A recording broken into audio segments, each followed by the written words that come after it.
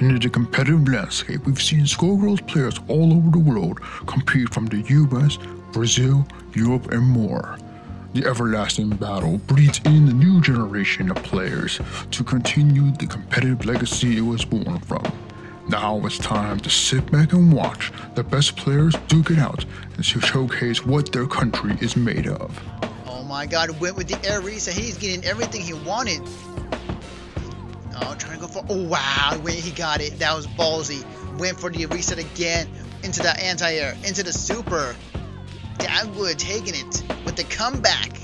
Stand for the national anthem. Only on Twitch.